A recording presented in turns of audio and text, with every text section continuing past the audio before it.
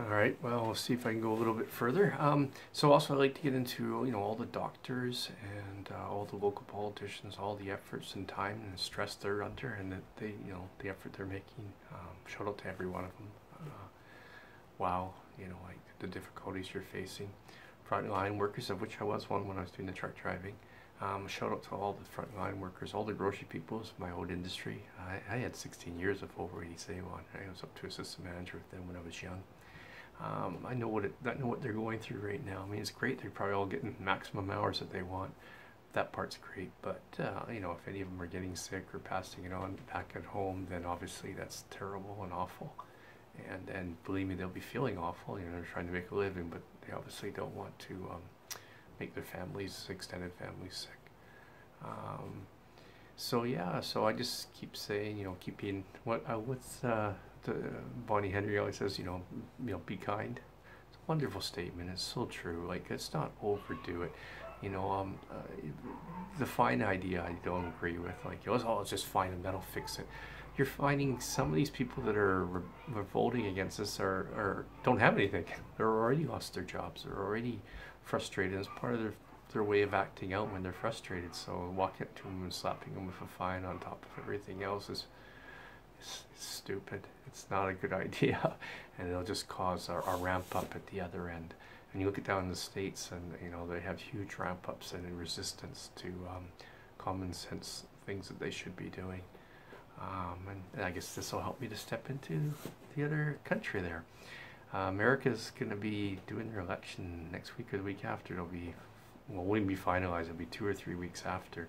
However, Trump will try to, obviously, from what he's been doing, and with the courts and getting his own person in there, so he has a 6-3 majority on that. He's going to try to do some nasty, quick things, and that is, on the day the voters going are going to be mostly his. That's how he wants it. That's how he's talked to them.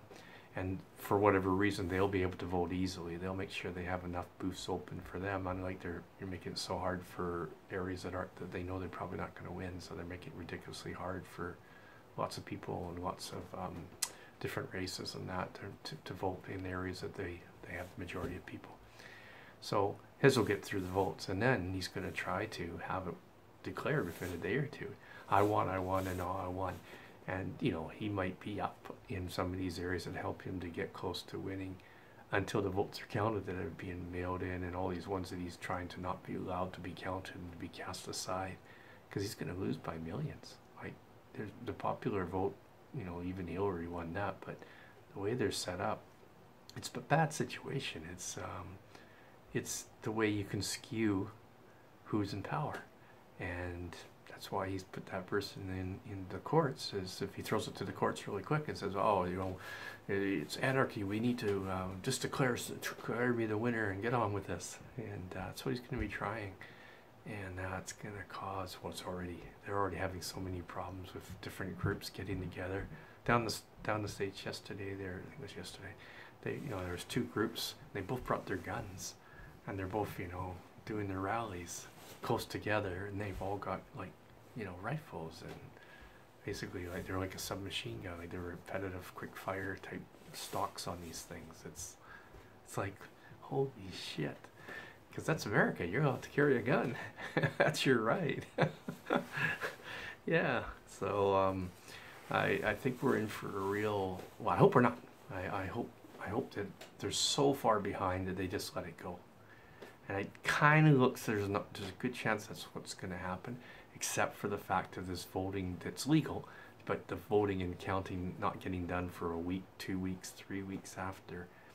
And in that time, he's going to be ramping it up the whole time, because he's going to know the more those votes come in, the more chance he's going to lose different states, and therefore different, what was it called, college votes, or no, however their voting system is, where they get so many votes for states once they've won the state.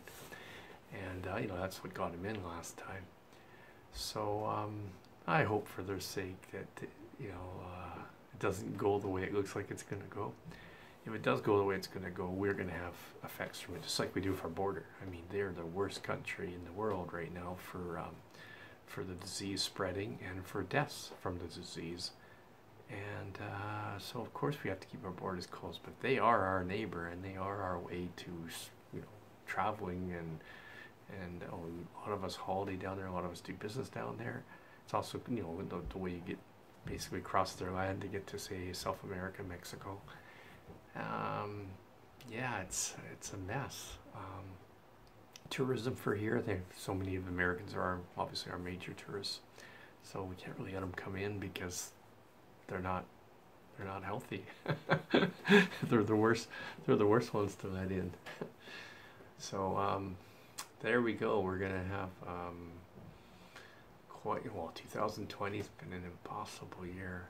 I can't believe all the things that have happened this year, and so this gonna happen in, you know, October, November, and December until they figure it all out.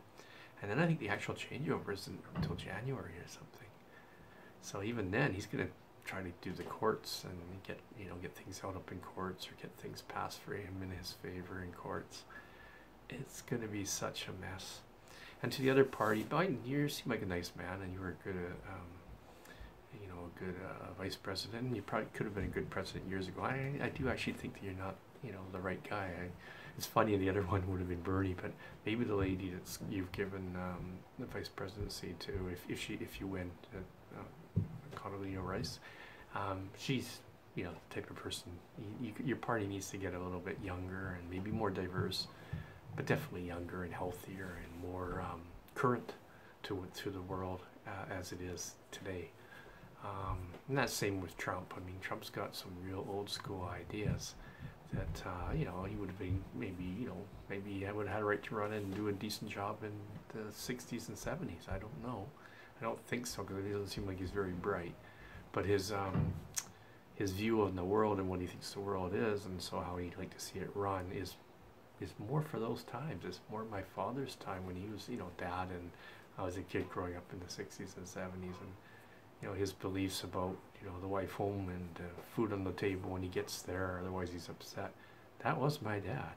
Mom had to have, he was a shift worker, so Mom had to have it, her do 2 different times. She had to have it right and ready for him, or else he got grumpy, because, it was the era of Archie Bunker.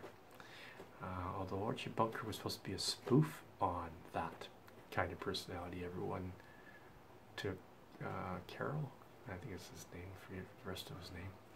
They took him, literally, which I don't think was meant, although he did do a good job of doing it, so maybe it came really easy to him for other reasons that I'm not aware of, because I don't know the person personally. Okay, so crazy world coming up, crazy politics coming up. I've done a bunch of these now, and I'll load some up. Danny Gamble, October 28th, 4 videos banged off.